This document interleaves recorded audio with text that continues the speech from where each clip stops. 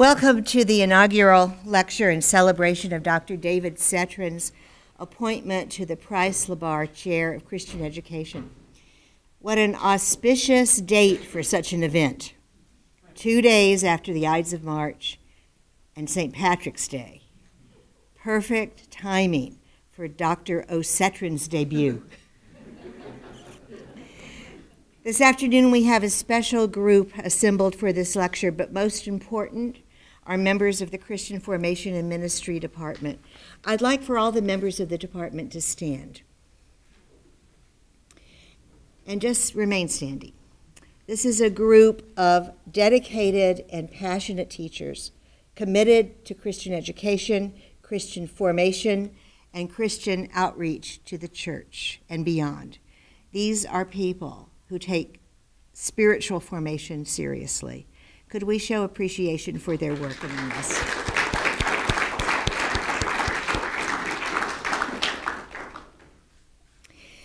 Dr. Barrett McRae will be offering a formal introduction of our speaker this afternoon, but I do want to add this. One student's words about Dr. David Setran's teaching, and I'm quoting them. Going beyond just being a fountain of knowledge, he teaches in such a way that his students are able to absorb what he says, take ownership of what they learn, and quickly apply it to their lives. His incredible level of approachability creates a classroom culture that is warm, providing a safe space for challenging discussion and critical thinking. And that is exactly what we will experience this afternoon. Would you join me in prayer? Almighty God, giver of all things, with gladness we give thanks for all your goodness. We bless you for the love which has created and which sustains us from day to day. We praise you for the gift of your Son, our Savior, through whom you have made known your will and grace. We thank you for the Holy Spirit, the Comforter, for your holy church, for the means of grace, for the lives of all faithful and good people, and for the hope of the life to come. Help us to treasure in our hearts all that our Lord has done for us, and enable us to show our thankfulness by lives that are wholly given to your service. O God of wisdom, in your goodness, you provide faithful teachers for your church. We ask that you give all teachers insight into your word, holy lives as examples to us all, and the courage to know and do the truth through your Son, Jesus Christ, our Lord. Heavenly Father, your Holy Spirit gives to one the word of wisdom, and to another the word of knowledge, and to another the word of faith. We praise you for the gifts of grace, wisdom, knowledge, and faith imparted to your servant, David Setran. And we pray that by his teaching and through his words this afternoon, we may be led to a fuller knowledge of the truth which we have seen in your Son, Jesus Christ our Lord, in whose name we pray. Amen.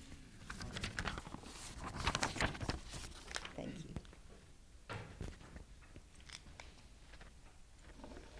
you. It's my pleasure to say a few words about Rebecca Price and Lois and Mary LeBar. I'm old, but I'm not old enough to have known any of them personally. Jim, you knew Mary LeBar personally, I believe, and Jim is a former student of Mary's from back when, and they sound like remarkable women. And I think it's a notable fact that one of Wheaton's longest-standing endowed chairs is named after these three remarkable women. Rebecca Price joined the Wheaton College faculty immediately after receiving her PhD at the age of 27 at one of the finest institutions in the United States, New York University. And she joined the faculty here in 1936 and immediately began to strengthen existing Christian education courses. And within just a few years, the Department of Christian Education was established, and she led that department until 1952, at which time she accepted an invitation to establish a similar department at the then brand new Fuller Theological Seminary in Pasadena, California. The impact of Becky Price on colleagues and on students can only be described as phenomenal. She was a superb classroom teacher, able to motivate students to do their best, And during her time at Wheaton, she was a radiant testimony as she underwent extensive cancer treatment. I understand that in the last 15 years of her life, she taught from a wheelchair as a paraplegic. She was a sought-after speaker who shared her vision for Christian education across the country. She was a strong advocate for the Reformation doctrine of the ministry of all believers. And Christian education's purpose was to equip, in her mind, to equip Christians to feed themselves spiritually. She desired to train her students to be more than merely theological consumers, but help them to be persons who could mine the depths of Scripture on their own. She sounds like a remarkable person. She was joined by Lois and Mary LeBar, doctors Lois and Mary LeBar, who joined the Christian Education Department from 1948 through their joint retirement in 1975. So they picked up right where Rebecca left off, overlapping for a number of years. After which time, after they left Wheaton in retirement, they went on to establish a Christian liberal arts college in Zimbabwe, of course. So they sound like they have boundless energies. The LeBars brought a wealth of both practical ministry experience and academic training to their jobs. Before joining the Wheaton faculty, Mary had been involved in Jewish evangelism near the University of Chicago. Lois came as an experienced curriculum writer and teacher. Shortly after beginning their teaching at Wheaton, they received a leave of absence and both completed their doctorates at New York University, following in Dr. Price's steps. And they soon distinguished themselves as leaders in Christian education. The current Association Evangelical Professors of Christian Education stems from their work in the late 1940s. Lois LeBar's book, Education That Is Christian, remains as a premier statement of evangelical educational philosophy. It was reviewed saying it is an eloquent call for creative use of the Bible throughout the entire educational system of Christian education. This conceptual leadership of the LeBars in the field of education today continues through their books and numerous students who have assumed positions in educational leadership, exemplified by our esteemed colleague Jim Pluteman here, who was one of their students. The LeBars excelled in classroom teaching. Their careers were marked by a desire to let good educational and biblical ministry theory inform the practice of Christian education. Consequently, they were concerned that their students have an opportunity to practice what they learned in the classrooms. Mary and Lois, along with their students, were actively involved in Christian community service and education. They sound like exemplary people. So these are the three women we celebrate as we install a worthy recipient of the chair named in their honor. So that's the thoughts on the LeBars. Barrett?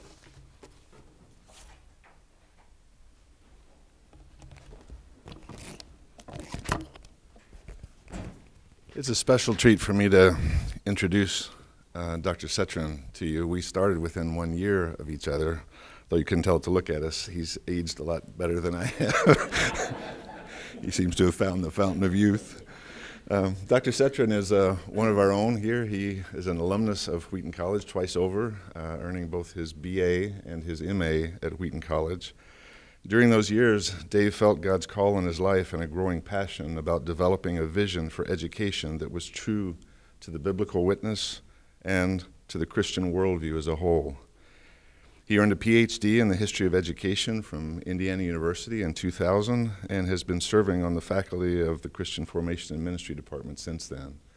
And as Dr. Baumgartner referred to, he is just beloved by students and by faculty alike. Dr. Setran's research interests include the history and philosophy of Christian education, emerging adult development and formation, and the theory and practice of character formation. He's the author of The College Why, Student Religion in the Era of Secularization, and also co-author with Chris Kiesling of Spiritual Formation and Emerging Adulthood. And I recommend that you pick it up. It's an excellent book, recent publication, A Practical Theology of College and Young Adult Ministry. Dr. Setran and his wife Holly have 4 children, Parker, who's out at Biola, Anna Joy, Owen, and Emily. And on beautiful days like today, you will often, if David wasn't speaking in here, he would probably be over on the tennis courts with his son Owen.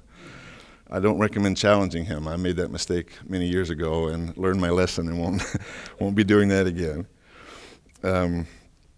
Also, at this particular time of year, on beautiful days like this, Dave's blood begins to churn with spring training happening down south. Despite all these years in Chicago, he's still a Yankees fan, but we won't hold that against him. So I speak on behalf of the CFM department, I am sure, in saying that we are delighted to have Dr. Setran represent us represent Rebecca Price and the LeBar sisters in his new role as the Price-LeBar Professor of Christian Education. So please join me in welcoming Dr. Setran.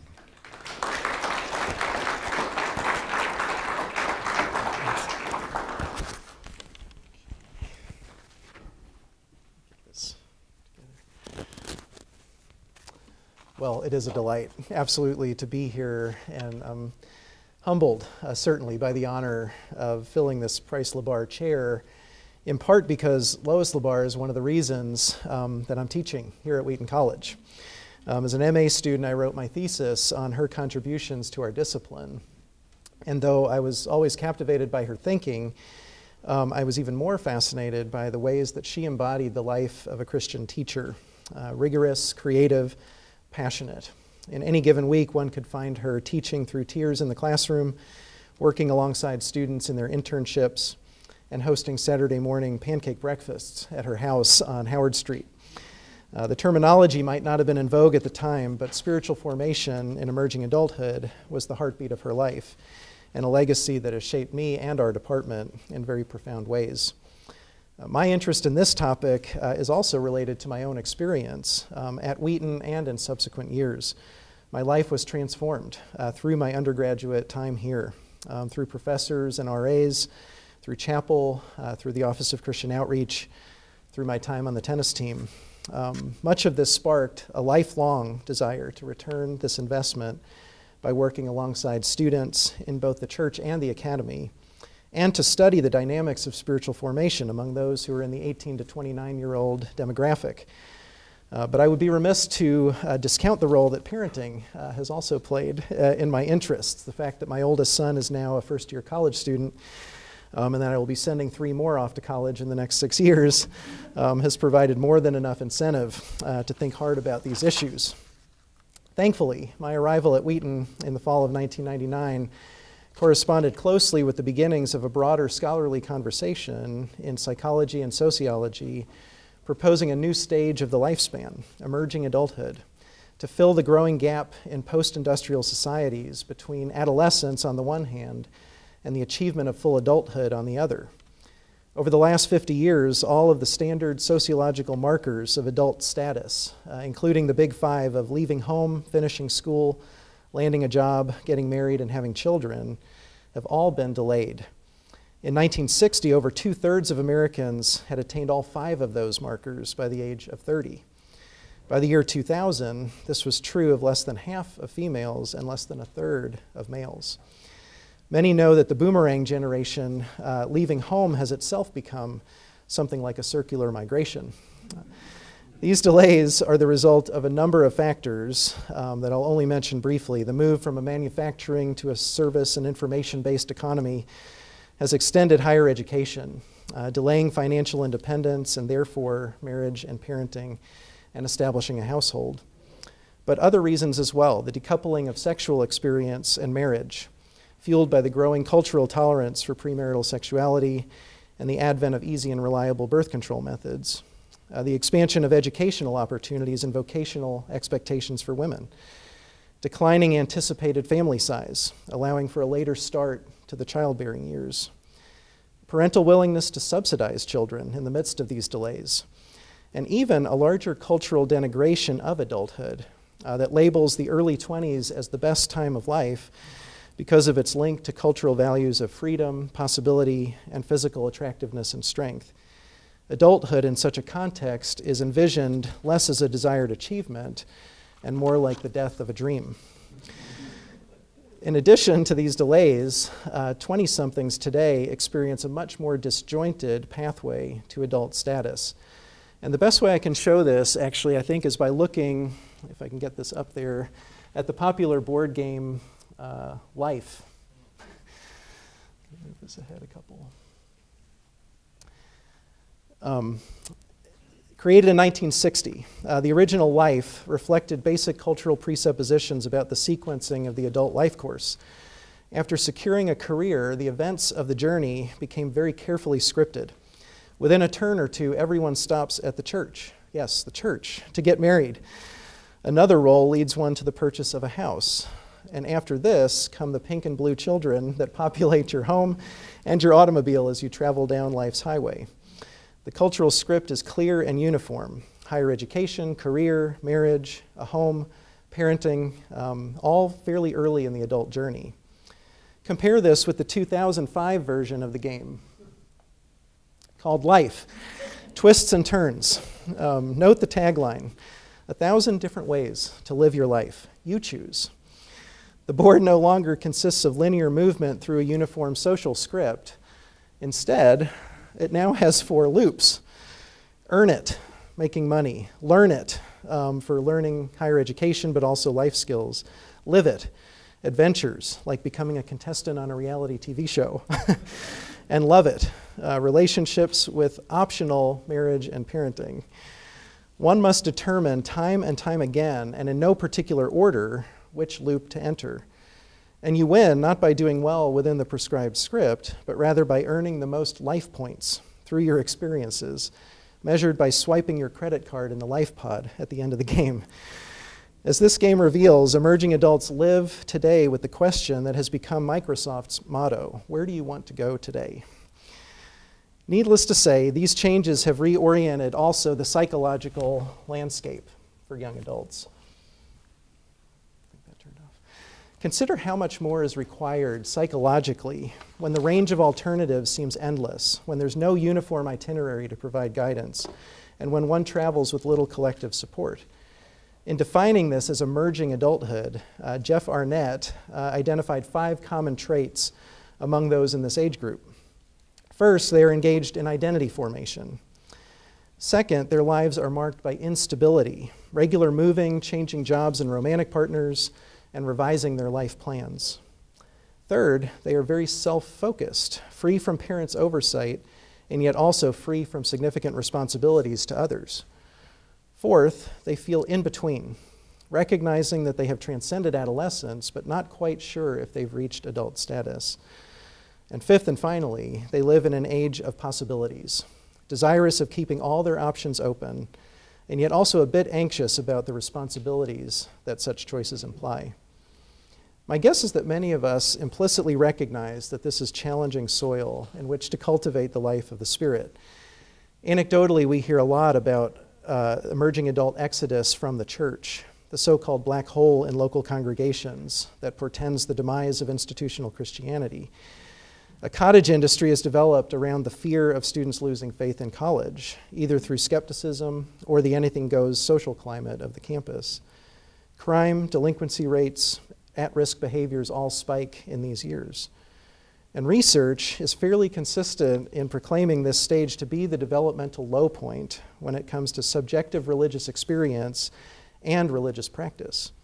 When comparing 18 to 23-year-olds with the teenagers below them, research has found significant declines among emerging adults in those claiming that faith is very or extremely important in shaping their daily life. In addition, only 35% of conservative Protestant emerging adults indicate that they feel extremely or very close to God, down from 48% among teenagers in the same group. Yet the largest declines are actually related to practice. In addition to drops in church attendance, a host of other spiritual disciplines become less prominent in the emerging adult years. Daily prayer, Bible reading, Sabbath observance, religious singing, reading of devotional materials, even personal evangelism. Christian Smith claims that emerging adults are, on most sociological measures, the least religious adults in the United States today. Lower than teenagers, lower than those in their 30s and beyond. So the Shakespearean call of King Henry V to stiffen the sinews and summon up the blood and once more go unto the breach seems an appropriate call. Now, there are some caveats. We need to be cautious about our tendency to evaluate changes as historical rather than developmental, as when we hear all this hand-wringing about those millennials. As those in older generations look at 20-somethings, they often perceive disheartening generational shifts. But most research seems to show something more like a consistent age-based decline among conservative Protestants, with little substantive change since the 1970s. So while Catholics have seen real historical declines in the percent of emerging adults attending church over the past 40 years, Within conservative Protestantism, there's actually been little change. So while emerging adulthood does represent a low point, it's not really a story of decline over time as much as an age-based slump that has been relatively consistent. The historical changes that are taking place, incidentally, relate more to declines in emerging adult nominal faith. For example, while regular church attendance has remained stable, the numbers attending just a few times a year, for example, has declined significantly, while the number never attending has grown substantially. Likewise, while the number reporting prayer daily has remained consistent, the number praying only occasionally, less than once a week, has declined, while the number never praying has risen. So historical decline represents more of an erosion at the margins, maybe reflective of diminished social pressure to engage in these activities. So these caveats do give a more nuanced perspective, but they don't change the fact that these are still real developmental declines. In a decade of life where fundamental beliefs are forged, critical life decisions made, and life patterns solidified. Amidst these statistics, these are real people, family members and friends, many of whom we can probably picture in our minds. In addition, as financial analysts like to point out, past performance is no guarantee of future results. There is some indication we may be reaching a historical inflection point. Sociologist Robert Wuthnow has argued that for those who do leave the church in their early 20s, re-engagement, if it happens at all, tends to be associated with marriage and parenting. Yet with the delays of marriage associated with emerging adulthood and the rise of cohabitation, that re-engagement is happening later or not at all. Sociologist Jonathan Hill has argued that the increased length of time away from the church, this driver's license to marriage license hiatus, seems to be correlated with a decreased likelihood of return. So in light of these realities, I'd like to discuss the challenge of spiritual formation during emerging adulthood, but also the opportunities that this stage provides for furnishing the adult life as a deep habitation of the Spirit. Once more, unto the breach we go. The decline of spiritual formation among emerging adults is obviously related to many things, but some of them relate to our cultural assumptions regarding the purpose of the 20s. With a clear sense that adult responsibilities are coming, emerging adulthood is perceived often as a limited window of fun, freedom, and exploration prior to settling down. Of course, this is quite true. It is a unique stage defined by significant freedom. Yet within this framework, the pursuit of one's faith is often viewed as an adult task, coordinated in time with marriage and parenting and career.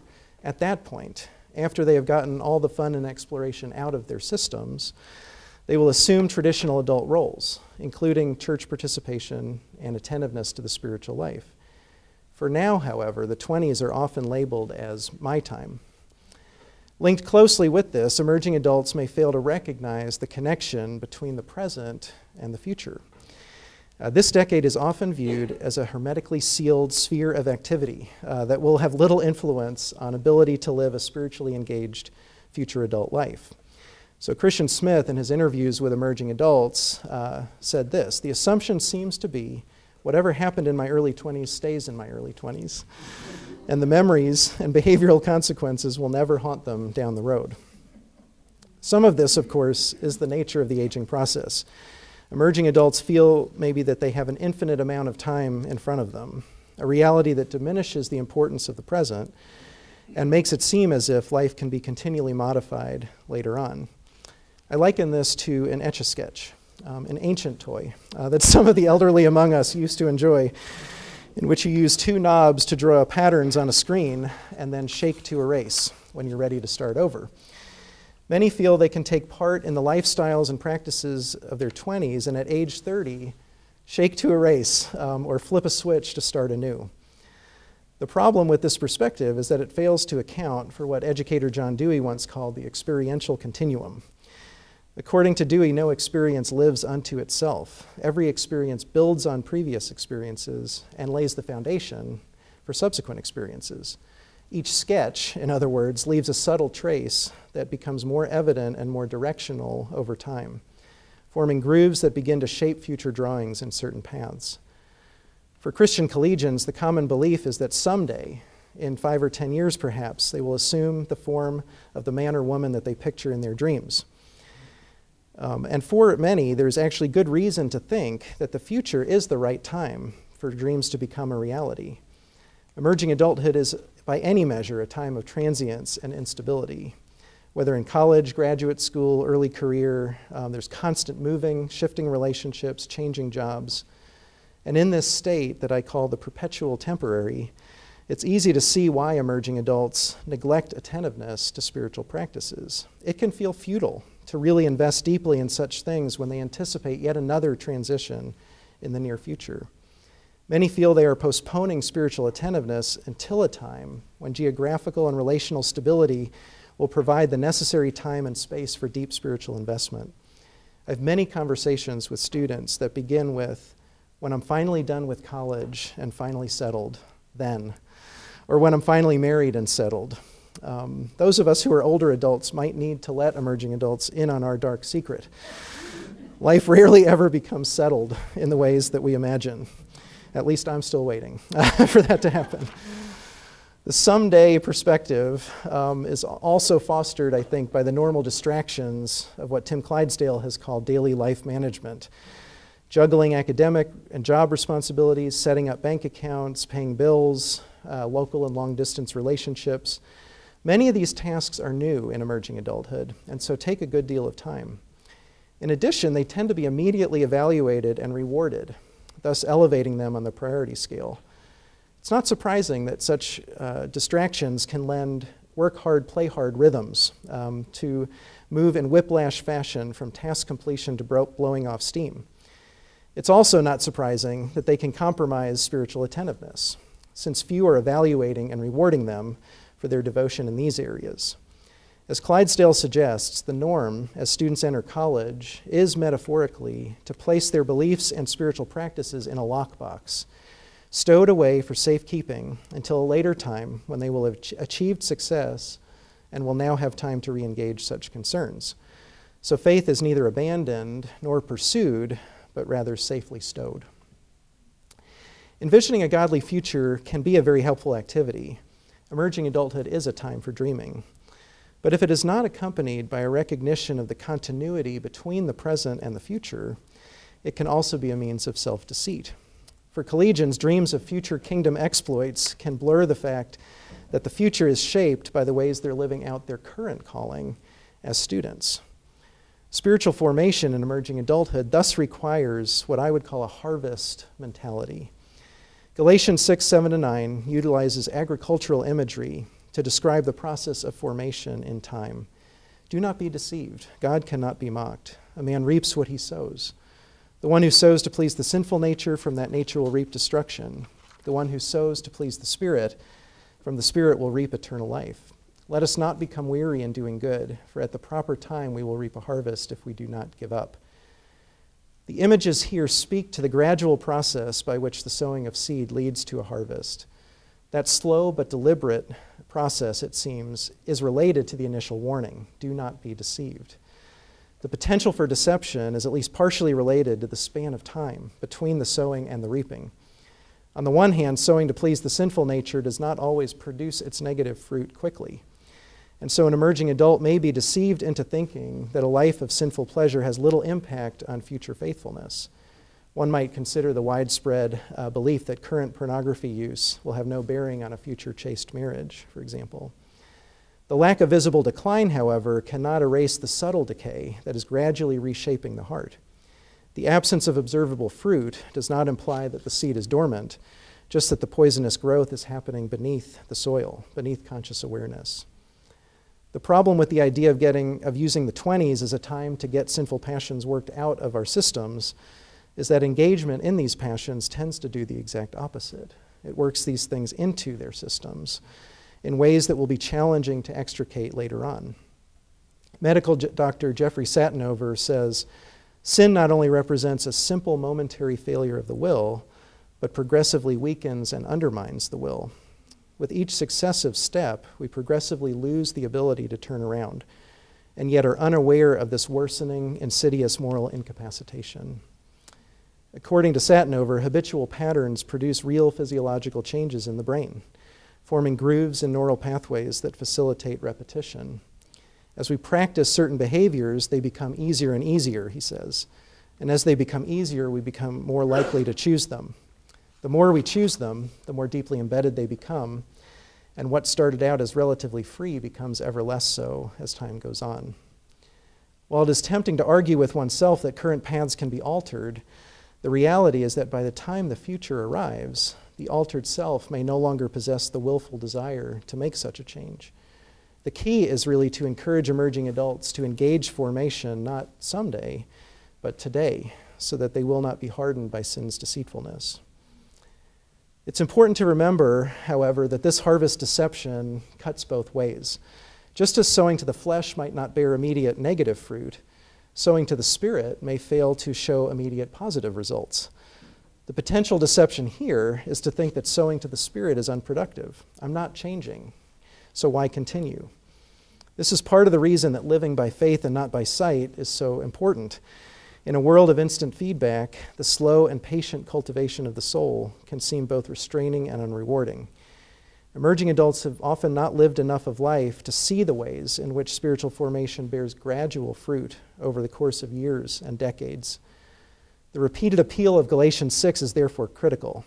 Don't become weary in doing good. Don't give up. This is actually one reason why emerging adults need connections with older adults. It may very well take older mentors both to exemplify the gradual journey and to encourage emerging adults that the path is worthwhile, to commend a long obedience in the same direction. This may, in fact, be one of the greatest gifts that parents and faculty and staff and older church members can provide, the gift of an embodied life course, a visible case study of spiritual formation over time, where many present moments over years have constructed a lifelong trajectory of faith. Along these lines, it's also important to note that sowing to the Spirit can lead to perceptions of spiritual regression. Emerging adults practicing spiritual disciplines often perceive themselves to be in spiritual decline because they see and feel more of their sin and the gaping chasm between their hearts and God's holiness. For those expecting the disciplines to help them do better and feel better, this can be a jarring experience. However, as we guide them through these emotions, we must help them see that the work of the Spirit is at work, awakening a dependence on Christ. The growing recognition of sin, in other words, can helpfully lead them to despair of their own attempts at self-improvement, to puncture their pride and self-righteousness so that they are thrown back upon the cross.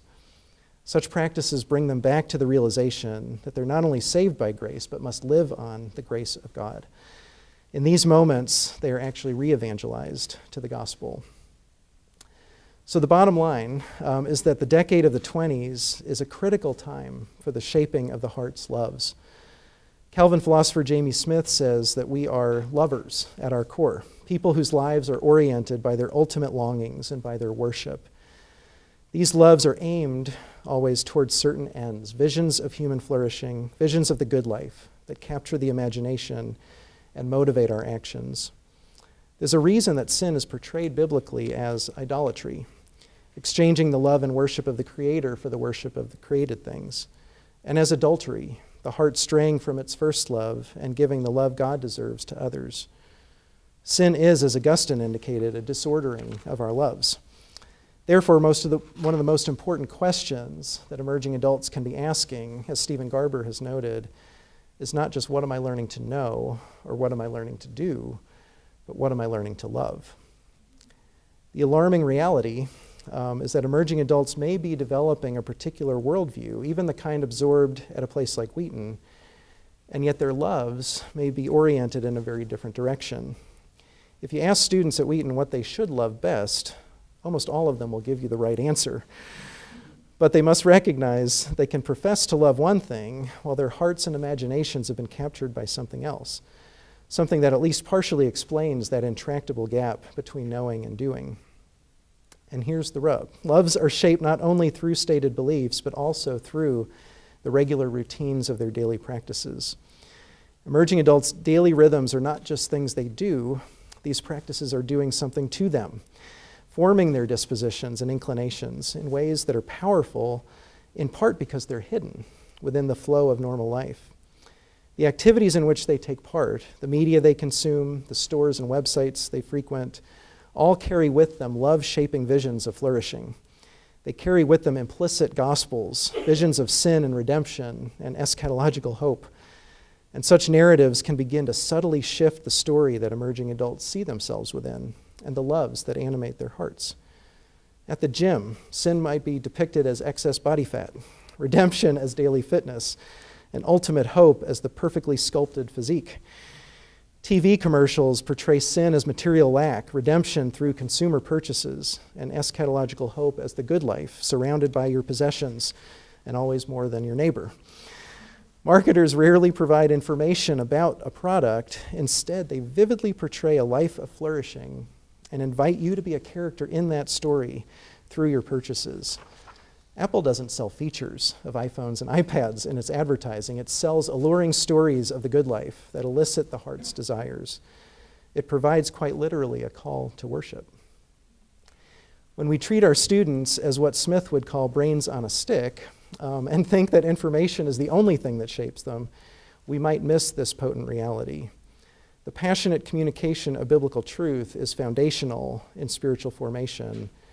But as Dallas Willard has reminded us, our mind on its own is an extremely feeble instrument whose power over life we constantly tend to exaggerate. We are incarnate beings, and we live also from our bodies. If we are to be transformed, the body must also be transformed, and that is not accomplished by talking at it, as he puts it. So how can mentors foster this formation of loves, this gradual harvest? Well, let me briefly mention a series of postures and practices of sowing to the Spirit that I think may be helpful in reorienting and recalibrating emerging adults' loves. For easier recall, and as my students know, I love to do this, they all start with the letter R. I'm a frustrated preacher, I think, at some level. But first, mentors can foster reflection on their practices. So Smith speaks of the need for a liturgical audit, a regular examination of the habitual routines of our lives.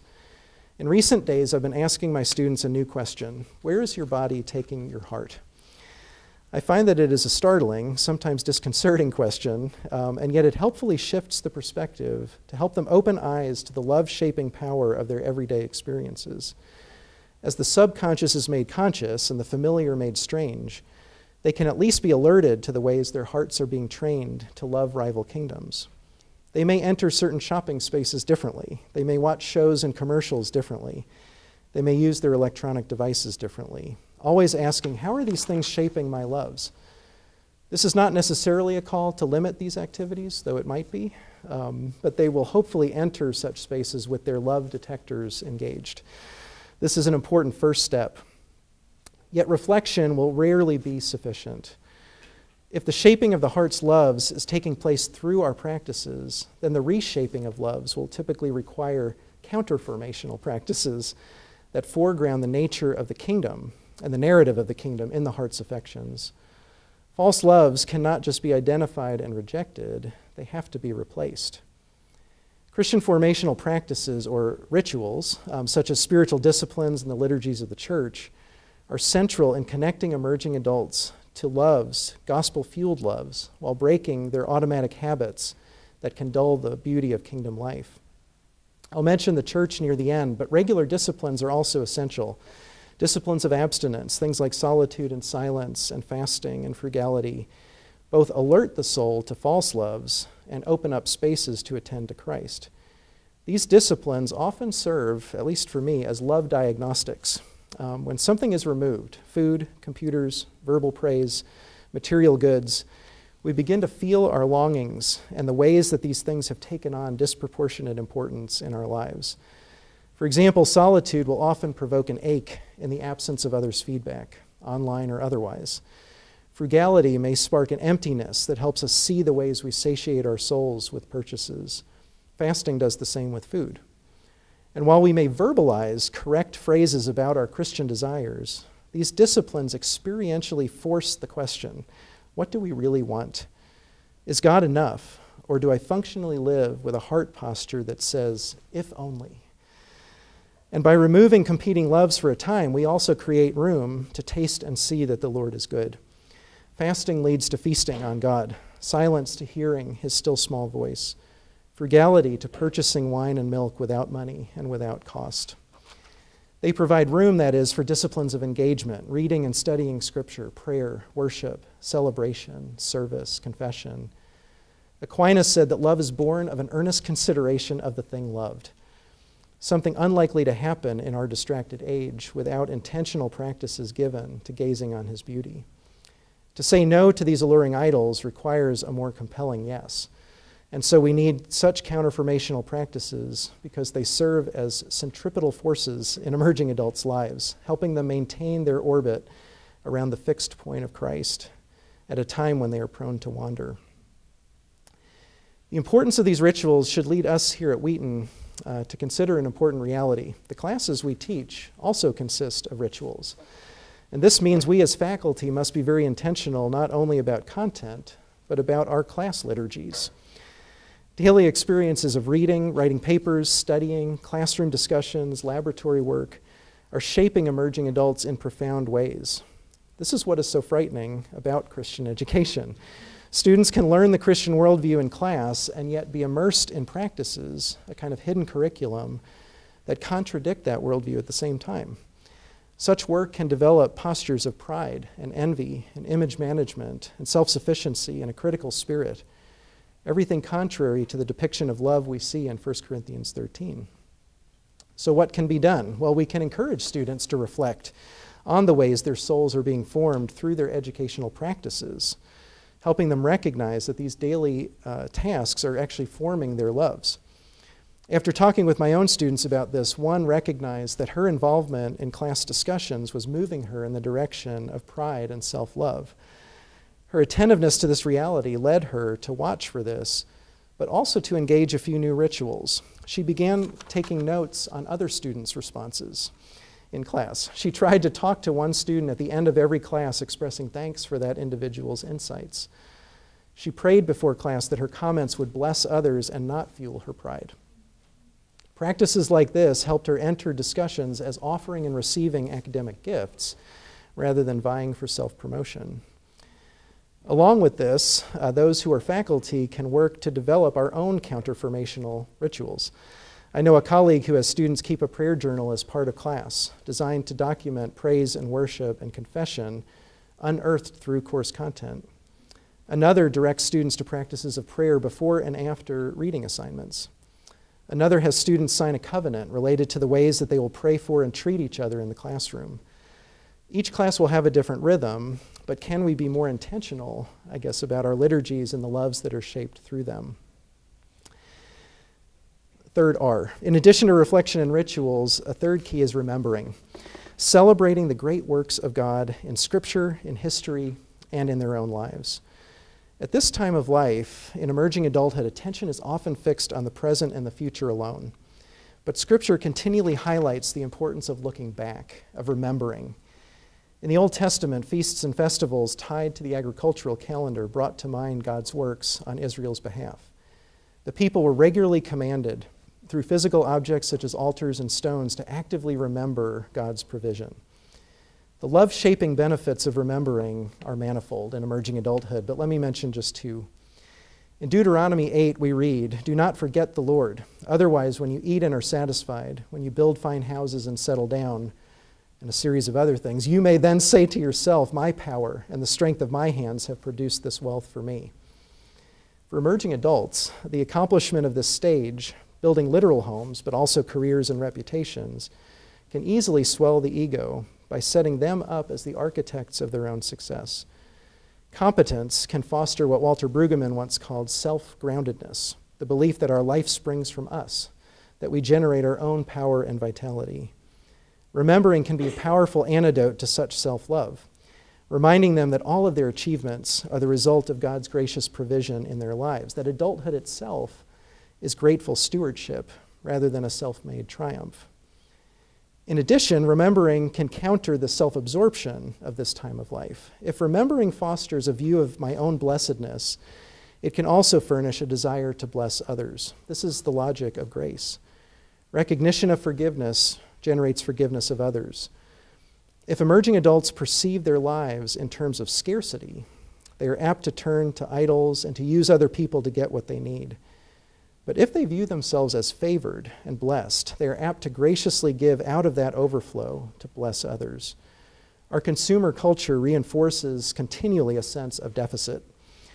Regular reflection on God's mercies, though, can foreground gratitude, which in many ways becomes the engine of sacrificial love.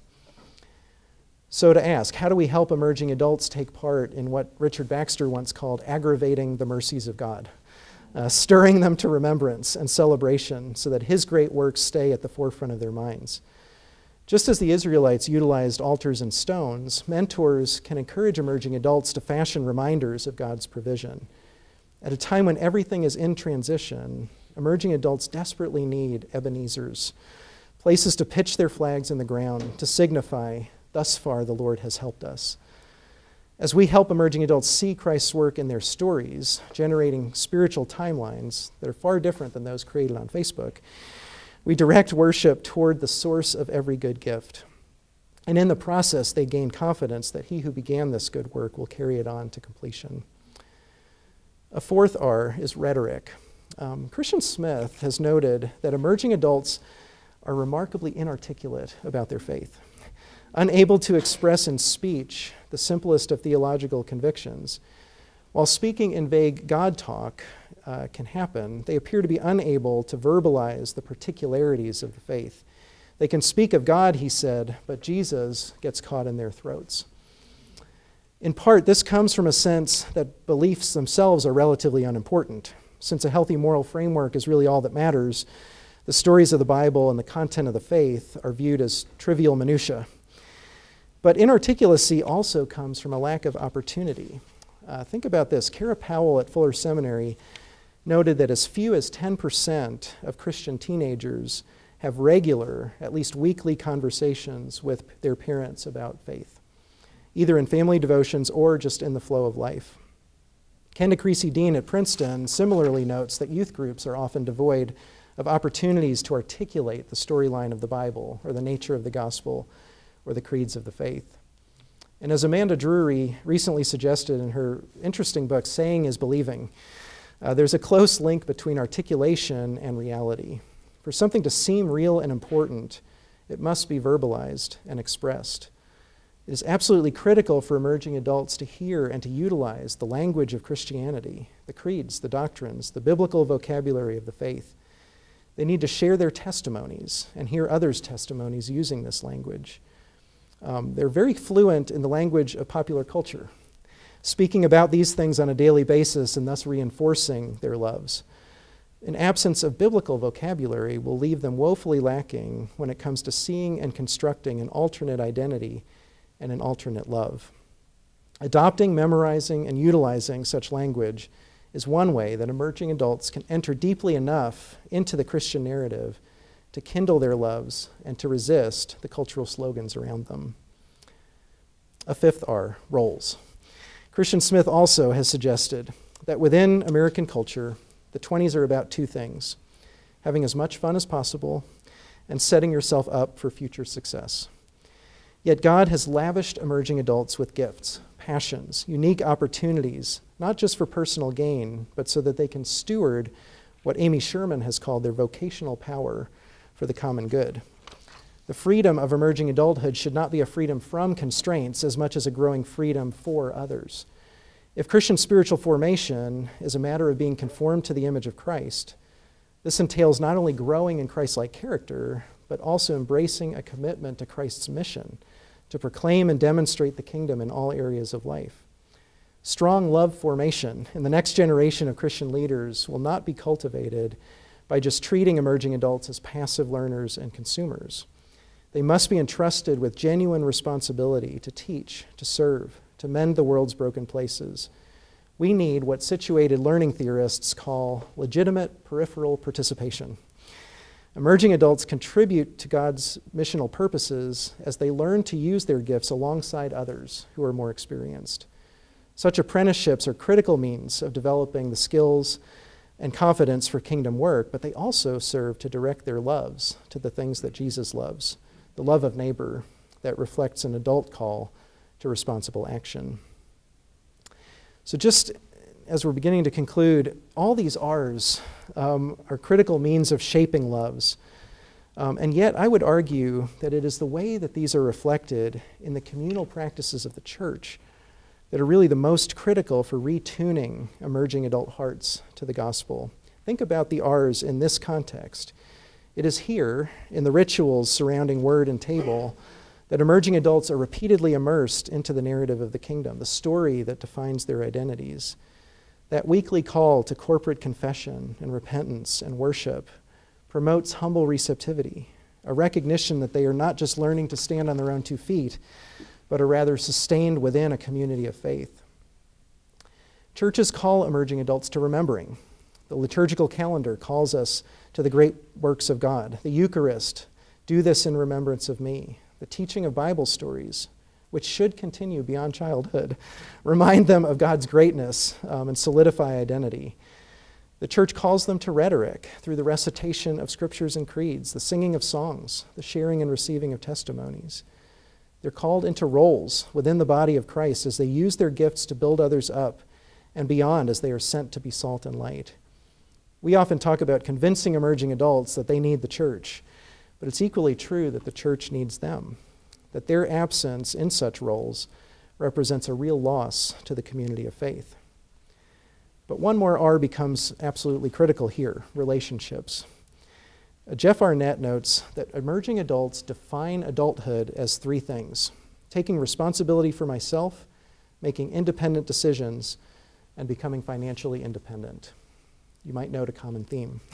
Independence, really a separation from authoritative communities, is often seen as the very definition of adulthood. In the church, however, there's a recognition of a very different adult vision, a belief that the growing and sustaining of God-directed loves requires a community, requires a family.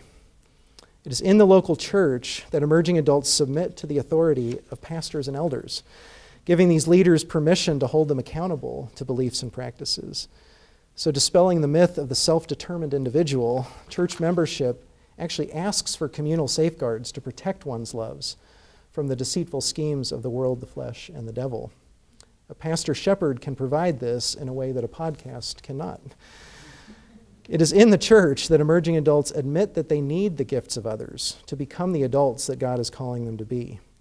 The local church embodies in very tangible ways a recognition of need, a sense that one cannot reach maturity without the contributions of others, including those who appear different or inferior in terms of intellect or status.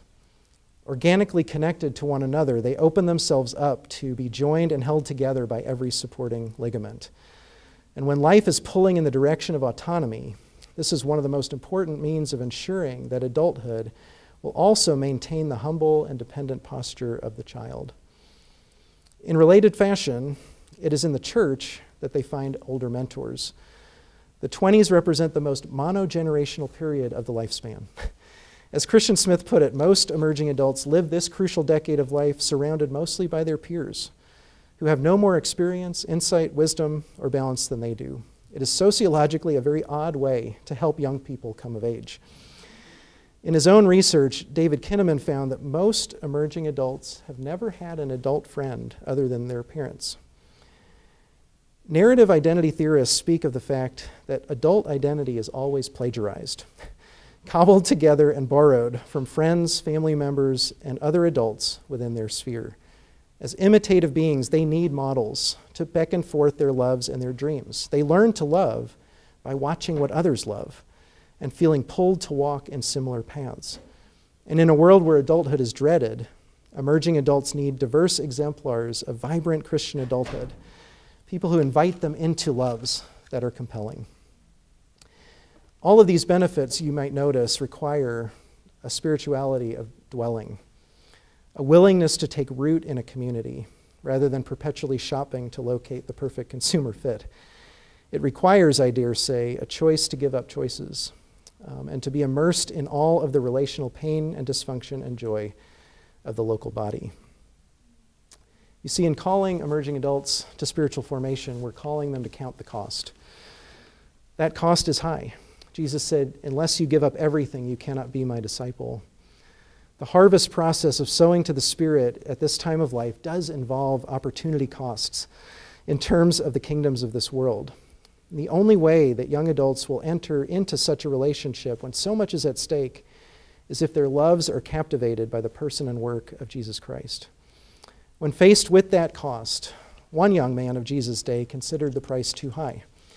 The rich young ruler was asked to sell everything to gain treasure in heaven, but he went away sad because he had great wealth. He saw his own riches as more beautiful than heavenly treasure. The cost was not worth it because his loves were oriented in a different direction. In John 6, many who heard Jesus' teaching counted the cost and said it was too high. This is hard teaching. Who can accept it? Jesus then turns to the disciples and asks really the question. You do not want to leave too, do you? It's a haunting question, and one that the spiritual breach in emerging adulthood reveals is too often answered in the affirmative. But Peter, speaking for all true disciples, replies, Lord, where else would we go? You have the words of eternal life. You see, despite all his issues, Peter's loves had been formed in such a way that the cost seemed insignificant when placed alongside the beauty of his Savior. He was willing to give up all he had to gain that pearl of great price. At the cusp of adulthood, my prayer is that through the work of the Holy Spirit and within these practices and in the church, emerging adults would know what they have, that as Paul prayed, their eyes would be enlightened in order that they may know the hope to which he has called them, the riches of his glorious inheritance in the saints, and his incomparably great power for those who believe. Amidst all of these loves that are competing for their attention, that the animating question of their lives will be not Microsoft's, where do you want to go today, but the far more restrictive and yet life-giving one, where else would we go? Thank you. That's it.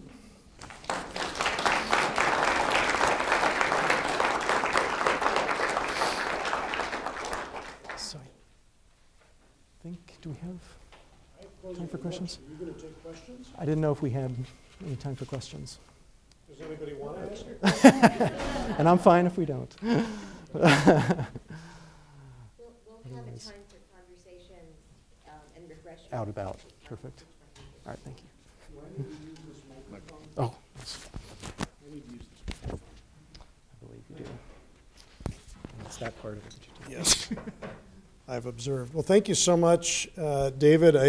I'm thrilled that we have a Price-LeBar chair at Wheaton College. I didn't have the privilege of knowing Dr. Price, but I did know the LeBar sisters. In fact, as a youngster, was once in the living room of their Howard Street home during a brief period of time when I was stamp collecting, which was an avid hobby of the LeBar sisters, and they were thrilled to have somebody there that had duplicates that they didn't have yet. So I was very warmly received into the LeBar household. Also had a chance to read education that is Christian as a seminary student. It's just a rich legacy that those women have left for us on this campus. And thrilled that you would be the holder of this chair for many reasons. I consider David a friend as well as a colleague. We've had the opportunity to be in an advanced faith and learning seminar together. Spent a lot of fall afternoons on the soccer sideline watching our sons play soccer.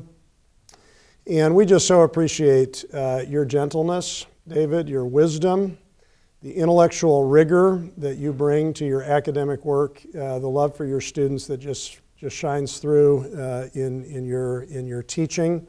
I really appreciate, particularly as a church historian, the I think rare combination of somebody who really loves the history of the church, what there is to learn from the communion of the saints across time, but equally a passion for what's happening in the lives of young people today and how we can minister to them, and really drawing the resources of the history of the church and applying it to the needs of students. What a privilege it is for us on this campus to have such a reliable guide on our students' journey through life, and really a resource for the entire campus.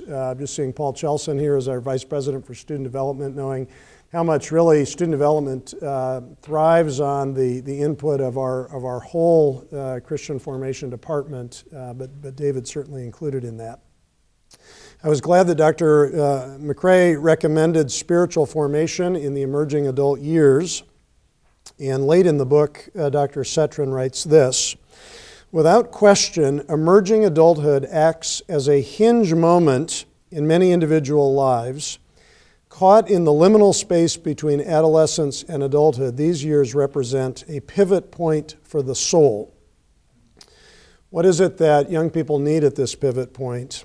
At this in-between juncture, mentors must help emerging adults open their eyes to God's work in their lives and in the world through attentiveness to the past, present, and future. And I think you've heard in today's lecture, we have at least one such mentor on this campus. Praise God, we have a lot of them. But someone that can open our eyes to God's work in the world and in students' lives through attentiveness to the past, present, and future. We've benefited from that in today's lecture. It's my privilege to pray for you, David. I'd like to ask you just to stand. I'm going to place a brotherly hand on you as I pray. I would encourage others here to stand as we close in prayer.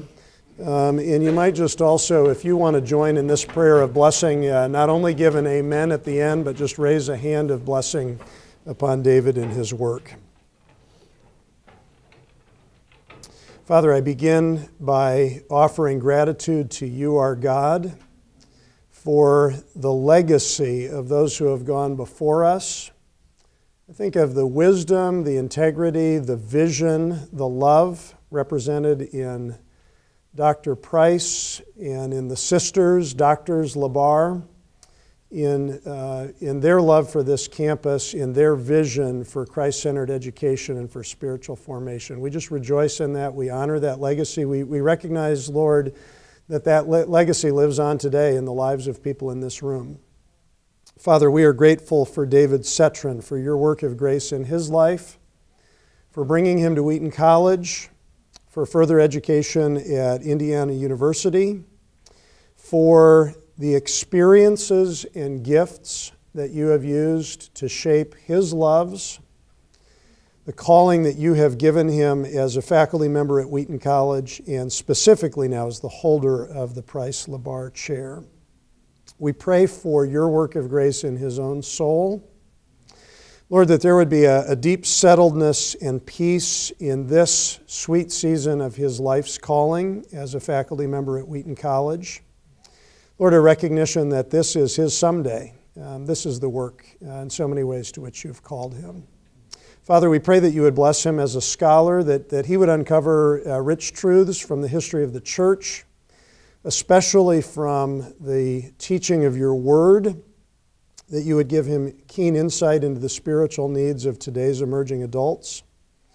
And Lord, that you would do such a work of spiritual formation in his own soul that would overflow into the lives of his students. Lord, we pray that for what he sows by your grace, he would reap an abundant harvest. We pray, Lord, that his own love for you and love for your word and love for others would come to mark in a deep way the students who are in his classroom. And we would pray beyond that, Lord, for his impact in the lives of his colleagues, for the work of grace that you're doing in the life of his family in this season of life. And Lord, we pray that these things would be a blessing for our whole community and bring honor and glory to Jesus Christ, in whose name we pray. Amen. There is a time of visiting, I guess. Yes, refreshments and all those hard questions that you wanted to ask Dr. Setran. Let's just thank him again.